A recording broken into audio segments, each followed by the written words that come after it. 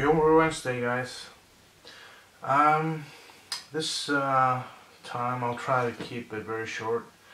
I'm just gonna try and review another of Tony Yates homebrewed beers that he gave me. The first one I tried was very good, and it was his Irish Red. And both me and the missus liked it very much. So I'm looking forward to this one. As you may be guessing from the glass, this is a Weiss beer. This is a Hefeweissen, which I'm gonna open and review for you. So a little bit of a hiss there.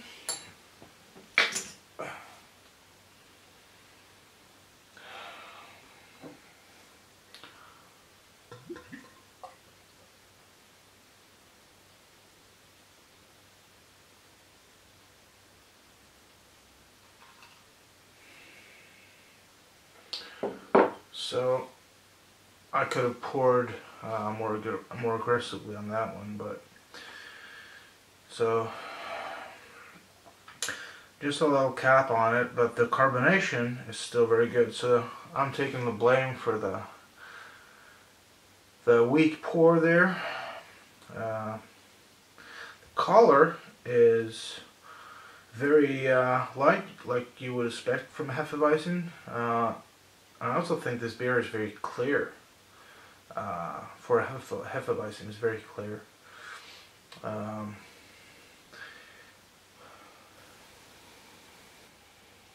it does smell good. I'm getting a lot of esters. Well, banana aroma there, which is to be expected from these kind of beers.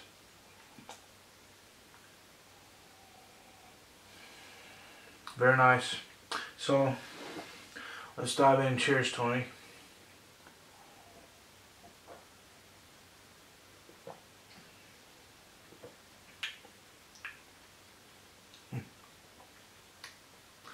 Yeah, that's a very nice. It's a very nice Weiss beer, Tony. Very nice. It does come across as pretty clean. I mean, I think this is probably the cleanest tasting Hefeweissen I've had. But it's very refreshing. It is perfectly carbonated. And wow, it has a very nice aftertaste with a little bit more banana.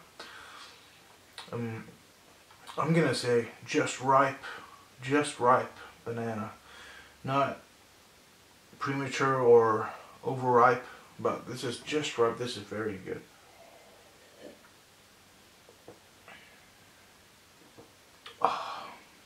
Oh, this is nice. I wonder how you get the carbonation so good when you bottle from the keg. I'm pretty sure this is not bottle conditioned. This is probably kegged, and then maybe he has a beer gun. I don't. So, well, this is a very nice brew. I would be proud to serve this to my guests or friends. This is very nice. Let's see if I can warm it up a little bit and get a little bit more aroma and flavor off it. It has been sitting in my fridge now for 2 weeks about. So yeah, I still have one more to go, the brown ale. I'm looking forward to that. I mean, based on the 2 last brews, it's going to be a good one. Hint of floral notes and fruitiness. Also, just a hint of breadiness.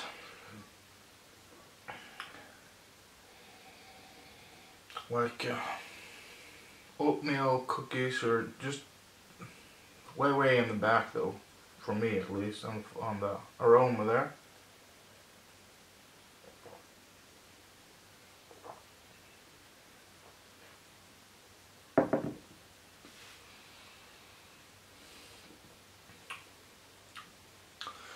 As it warms up a little bit, the banana really takes over. The banana flavor, but it's really refreshing at the same time. I mean, if I move the light over here, maybe you can see some of the upside down snow. It's not a snowstorm, it's a very nice snowfall.